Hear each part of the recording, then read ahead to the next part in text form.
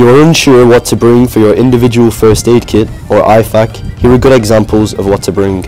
As a recommendation for the pouch, we recommend a pouch similar to this oyster pouch. Everything we will now list to you fits well and is very accessible in these pouches, and helps you and your comrades who are wounded in battle to make fast medical intervention. First, we have the emergency trauma dressing.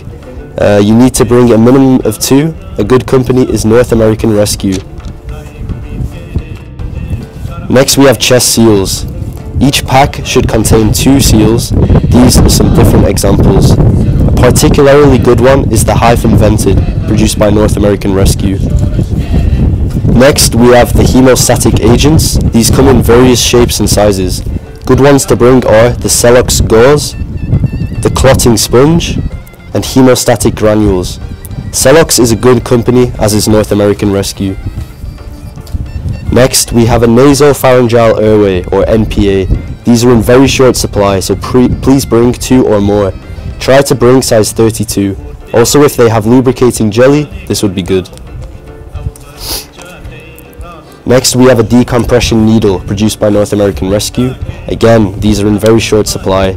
You will need 2 for your IFAK, and any extras you could bring are very helpful. Next, we have combat shears. No particular company is necessary, but a good pair is needed. Next, we have the combat application tourniquet.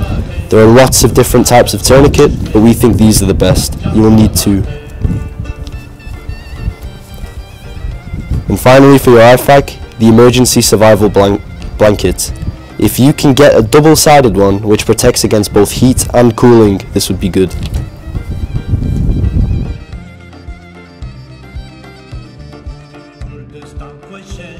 The following items are not necessarily for your IFAK, but are very useful for us. First, an Epi-pen. Next, a digital thermometer. Next, a pulse oximeter. This reads your heart rate and your blood oxygen levels.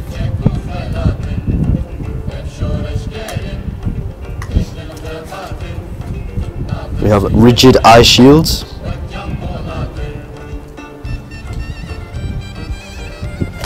Blast bandages.